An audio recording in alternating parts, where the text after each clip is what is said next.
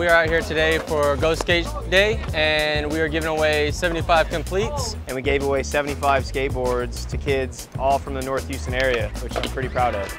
It's basically a day to go out and skate and get more people to know about skateboarding. Local communities, any events like this that gets people outside in the sun, sweating, in a community gathering, I think is beneficial as a whole. This park is awesome just because it's made in a redevelopment area.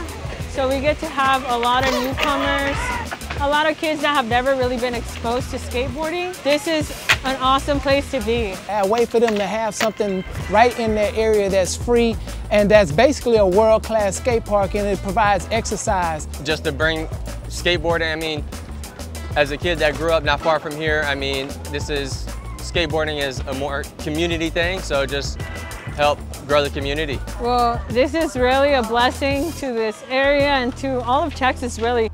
We have people come all over the world just to even see this park.